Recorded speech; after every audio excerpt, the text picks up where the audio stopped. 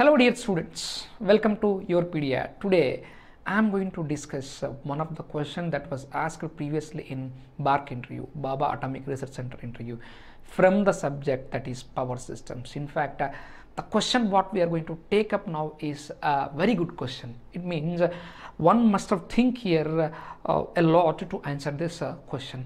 Let's enter into that question. The question is, yes, let me write the question first. So the interviewer started interview like this. The question first he asked is, we are conducting fault analysis on no loaded generator. Why it is? We all know that pre-fault voltage of a no load generator is more than pre-fault voltage of a loaded generator. If pre-fault voltage is more of a no loaded generator, then the fault current magnitude of no loaded generator is going to be more compared to loaded generator. Means we have to design our protection system equipment for the worst possible case in the power system network. That worst possible case is possible only with no loaded generator. Okay, so that answer all of us know. Then the extension of the question is, there is a three-phase synchronous generator. Yes, let me take up a three-phase synchronous generator. Yes, this is three-phase star connected synchronous generator. Yes, star connected three-phase synchronous generator, and neutral of the generator is isolated. Means neutral of the generator is not connected to ground. That is not connected to ground, and this generator is connected to a long transmission line. This generator is connected to a long transmission line, and no load is connected. Yes, let me draw it clearly. Yes, this is phase B, phase, and this is phase A, connected to long transmission line. Yes, and a line to ground fault occurred on one of the phase, on phase A. Yes, this is phase A, this is phase B, this is phase C. A line to ground fault occurred. Yes, a line to ground fault occurred on phase A. Now, is there a closed path for the flow of fault current or not? If there is no closed path, fault current is not flowing. For example, if there is no fault current flowing, whether this case is an advantage or a disadvantage with respect to power system, can you explain what that is exactly happening in this system? So here this is a relay and circuit breaker combination of phase A, this relay and circuit breaker combination of phase B, this relay circuit breaker combination of phase C. Now if you observe which fault got occurred here, line to ground fault. Now if we take this one as EA, this is EB, yes, and this is EC. Now the closed path for the fault current, possible closed path for the fault current is, this is neutral. Yeah, the fault current must take this path. Yes, the fault current must take this path from here to the ground, but here there is an open circuit. Here there is an open circuit. There is no closed path. The student will say that yes sir, there is no closed path for the fault current.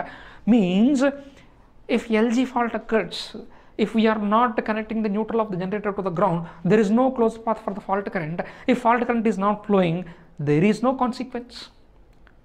No consequences because of use value of fault current. Why? Because fault current itself is not there. Then many students will feel that sir, this case is an advantage for us. No fault current is flowing, then it is an advantage for us. Is it? No. Let's see what really happening in this case. Yeah, there is no closed path for the flow of fault current through this ground. Why? Because neutral of the generator is not grounded. First disadvantage of this case is, or this condition is, your fault is not detected by the protection system equipment. Though there is a fault, if this is 0 volt, this is also 0 volt. Though there is a fault in the system, the fault is not detected by the protection system equipment. Means never the fault will be isolated. Fault keeps continuing. Why? Because if there is fault current flowing, yeah, as there is no closed path, fault current will not flow as of now. Let's see what happens later. Okay, as there is no closed path for the first of all, fault current will not flow. If fault current is not flowing, this circuit breaker and relay combination, yes, this circuit breaker relay combination will not recognize the fault, and never the fault will be isolated from the system. That is one disadvantage. Let's draw the circuit once again and analyze. Yeah, I told you that this generator is connected to which transmission line? Long transmission line. Now I am drawing the diagram once again. All of you observe carefully. Yes, this is a phase A, this is a phase B, and this is a phase C. Yes, this is the neutral which is not connected, isolated neutral. It is not connected to the ground. Okay, yeah. Now if you observe carefully, yes, this is phase A, this is B, and let me take some more length. This is a phase B and this is a phase C. Yeah. Now LG fault got occurred. LG fault got occurred on phase A. Yes, this is a LG fault, 0 volts. This is the ground. Yeah. Now there will be capacitance for each phase. This is phase A capacitance. But what is this voltage? This is 0. This is also 0. Now what is this voltage? This is also 0. Therefore, how much current that can flow in this one? That is 0 amperes. But there is a capacitance that is formed from phase B. Yes, this is now let's see what happens. From phase C also there will be capacitance formed. From phase C also there is some capacitance formed. Now observe it carefully. Observe it carefully. Now we previously understood that there is no closed path for the flow of fault current, but now you can find a closed path for the flow of fault current. How? See, according to law of conservation of charge, or according to KCL, where current starts again, it has to end there only. Yes, law of conservation of charge. Where the current starts again, it has to end there. Now this is EA, fault current is from phase A. This is EB, this is EC, this is plus minus minus plus minus and plus. Now fault current started here. Fault current started here. Observe carefully. Here it started. From here, like this, the fault current is flowing. Yes. Now it came. Now it is finding closed path through the capacitances, through the virtual. These are not physical capacitances what we connected. Through these capacitances, yes, there is a closed path like this, and through this capacitance also there is a closed path. But does thousands of amperes is possible to flow through these formed virtual capacitances? Not possible. Very small amount of fault current will flow through these capacitances. Why? Because the current that is flowing through the capacitance is charging current, displacement current, not conduction current. That is very small. Now what is the problem, sir? Here there is relay and circuit breaker. Yes, here there is relay and circuit breaker combination. Yes, here there is relay and circuit breaker combination. Here there is relay and circuit breaker combination. That protection system equipment is unable to recognize the fault. Fault will not be cleared. This point we already saw. Then what is the extra point we are going to learn here? Now observe all of you here carefully. This is phase B. This is phase B. Yes, I want voltage of phase B. This is B. I want, see, the voltage from conductor to 0 volts is called as phase voltage. Let's find that. Now I want this EB.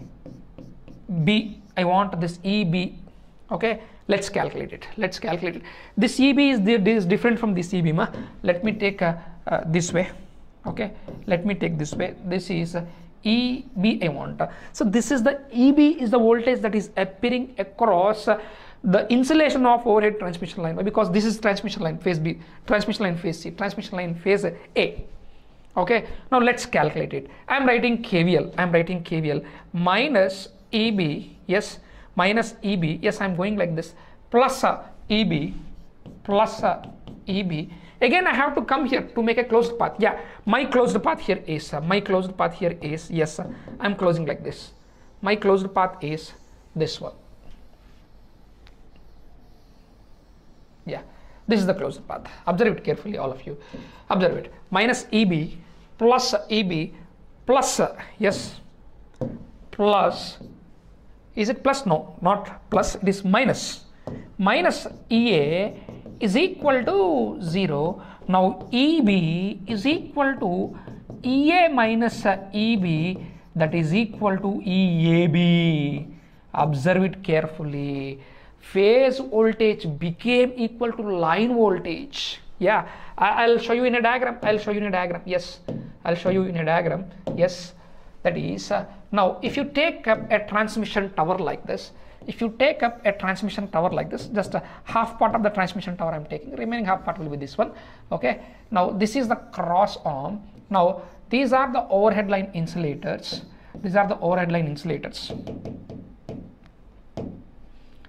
Yes, come here.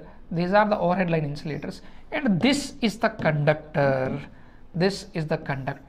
Now what is this voltage? This voltage 0. Suppose if this is conductor B, yes, this is phase B. In fact, this is phase B. Yes, this is phase B, and I am finding EB. Yeah, the voltage that is going to appear here is EB, small EB, please. That small EB is equal to EAB. But we designed, yeah, overhead line insulation has to be designed with respect to per phase peak value of voltage, per phase, not with respect to line. But here, how much voltage that is appearing across here if neutral of the generator is not grounded, line voltage. Let me write the note point here. If neutral of the generator is not grounded and LG fault occurs, then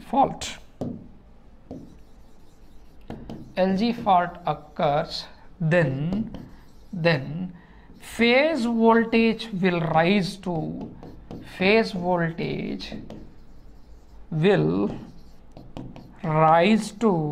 yes, line voltage, due to that overhead line insulation will fail. Yes, what will happen, ma? Due to that overhead line insulation will fail. So that is the main disadvantage if neutral of the generator is not grounded. And one more disadvantage is never the fault will be recognized by the protection system equipment. Why? Because the fault current is very, very small. Some people will look in this way, sir, if the fault current is very small, what is the problem we are going to face? Okay, fault current is very small, there is no physical damage for the equipment in that way, but if that continues, phase voltage will become equal to line voltage, due to which overhead line insulation will fail. If overhead line insulation will fail, what happens? Observe it carefully here. Again, sorry, this phase is directly connected to ground. Again, LG fault occurred here. Like that, all three phases will fail. Therefore, which fault is going to happen? Triple L fault is going to happen, which is more severe fault. Entire system will damage. That's why neutral of the generator must and should be grounded. Neutral of the synchronous generator must and should be grounded. So this was the question asked in Baba Atomic Research Center interview, okay, for the post of a scientist job through GATE score or after clearing your written examination. Here almost half an hour will run on this topic only. Suppose if this is the question asked for you, almost half an hour you have to spend, or they will ask many cross questions here. Why this, why that, what happens this way and that way. So I covered all possible questions in this one. Okay, thank you.